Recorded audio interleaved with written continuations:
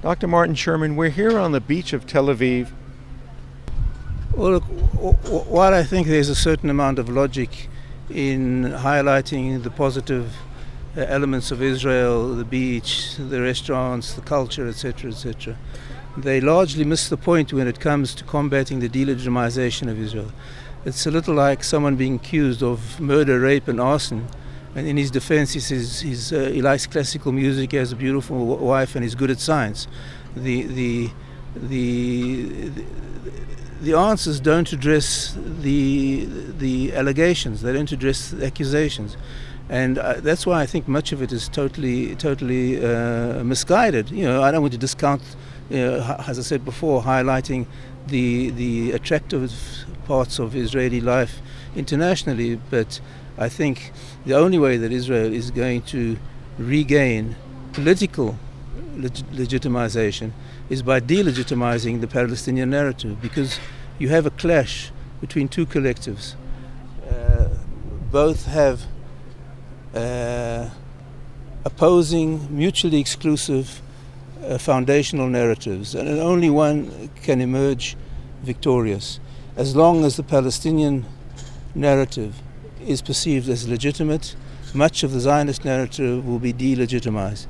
And so the only way to gain political legitimization or complete legitimization of the Zionist narrative is to delegitimize the Palestinian narrative and point out the mendacious myths on which it's based, and to expose it as the hoax it really is. Has that been tried so far? Certainly, not to my knowledge, and if it has, certainly not with sufficient vigor, and I'm very skeptical if this is the kind of thing that the Israeli officialdom is eager to embrace, and I think that's a mistake. Why aren't they eager to embrace it? Well, I think they're in the clutches of political correctness. It depends on how you perceive your Palestinian antagonists. If you see them as a prospective peace partner or as an implacable enemy.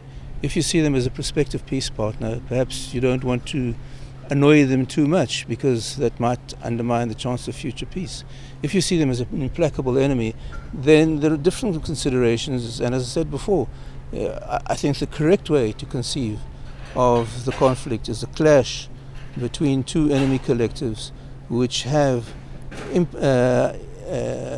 irreconcilable founding narratives, and I don't think there's going to be any consensual resolution of the conflict, only a coercive one.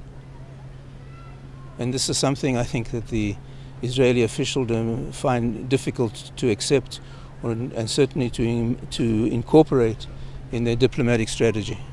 What website can people find more about it on? Your points.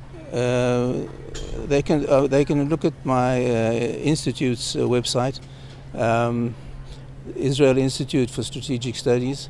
That's www.strategic-israel.org, which recently has been under attack by some hostile elements. So if it doesn't come up immediately, a bit of patience until we overcome this.